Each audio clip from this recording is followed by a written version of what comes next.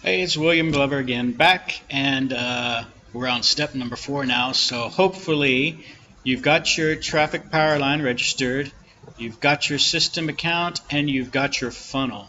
Now what we need to do is to get your email follow-ups. So I got about 10 of these. This is going to go, so when someone puts their name and their email into this page, right, and they put in lock in their spot, then they'll go to this page and watch the video, and then they will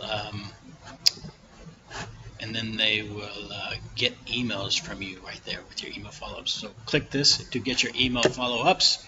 They will come and they will be in your email campaigns like this. And I got 7 right now, but I'll get all these done pretty soon, and they'll be ready to go. What you need to do with these, okay, so I got welcome and I get great traffic, these, blah, blah, blah, whatever.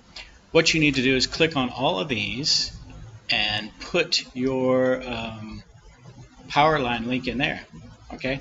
You see, mine's in here now. Oh, it just says login actually, but I need to change that. Oh, yeah, okay, it's got William KG. So you can log in like that and just make sure that your ID is there, okay? And then make sure and save that. Now you need to do that for all of these, okay?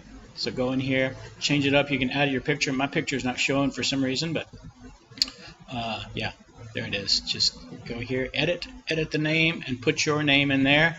Make sure and click save, and then you're done. Do that with all of them. There should be about 10. I'm still doing some of the other ones. Oh wait, where is it? Right there. This one, my traffic power line. Yeah. So these are the emails that you'll get in your follow-ups. Okay. One other thing that you need to do is go back to your funnel. Now, this is not a step that's on there. Go back to your Powerline funnel, and what you have to do is from this page, okay, go to the automation rules. Now I'm going to delete this just for this video so I can make it again because you won't see that. Okay, so here's the rule you need to make. You need to go down here, click add rule, and funnel step from form subscribes. That means someone's put their name and email in there. So when they do that, you have to, oh, where is it? Yeah, click on that and add action.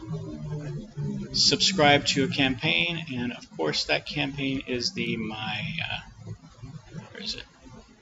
My traffic power line. And make sure and save that. So now when they put their name and their email in, they'll start getting those emails from you. Okay?